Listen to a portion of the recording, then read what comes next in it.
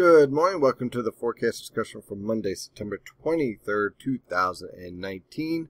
I'm your meteorologist, Stephen DiMartino. Well, we have a cold front that's approaching the region. Will bring us a few isolated showers by this evening, but this morning, generally tranquil weather conditions. We have some areas of fog here and there, especially over the interior. Reduced visibility between 2 to 6 miles. Otherwise, looking at scattered cloud cover with southwesterly wind around 5 to 10 miles per hour.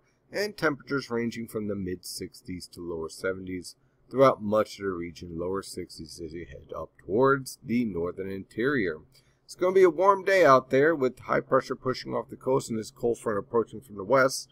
It may be the fall equinox, but it's going to feel more like summer with temperatures ranging from the upper 70s to mid-80s on the coast and mid-80s to lower 90s everywhere else, especially in your urban areas. So definitely a summer-like feel to the first astronomical fall day. Now, once we get past this cold front, it'll feel a little bit cooler, but we're going to continue to bounce around between summer-like conditions and fall-like conditions through the rest of this forecast period as cold fronts move through.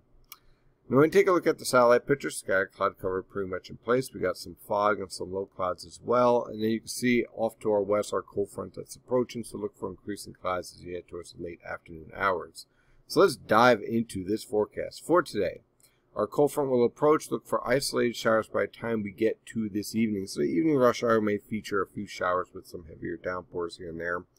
Look for temperatures to rise into the upper 70s to lower 80s on Long Island. Lower to mid-80s on the rest of the coastline, and then mid-80s to lower 90s everywhere else. So it's going to be definitely a more humid day, that's for sure.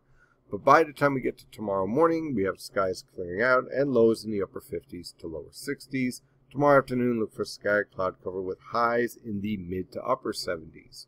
On Wednesday, high pressure will be in place with clear skies, lows in the upper 40s to mid-50s, highs in the mid to upper 70s. On Thursday, a cold front will approach in the evening with a few isolated showers. Pretty much a repeat of what we're seeing today. Look for lows in the upper 50s to lower 60s, highs in the upper 70s to mid-80s as you are on the immediate coast, and mid to upper 80s everywhere else. On Friday, high pressure is in place with clear skies and scattered cloud cover. Lows in the lower to mid-50s, highs in the upper 70s to lower 80s. On Saturday, look for high pressure giving way with increasing cloud cover, a few isolated showers towards the evening hours, lows in the upper 50s, highs in the mid to upper 80s, upper 70s to lower 80s on the immediate coast. On Sunday, a cold front moves through with widespread scattered showers. Look for lows in the mid to upper 60s, highs in the lower to mid 80s.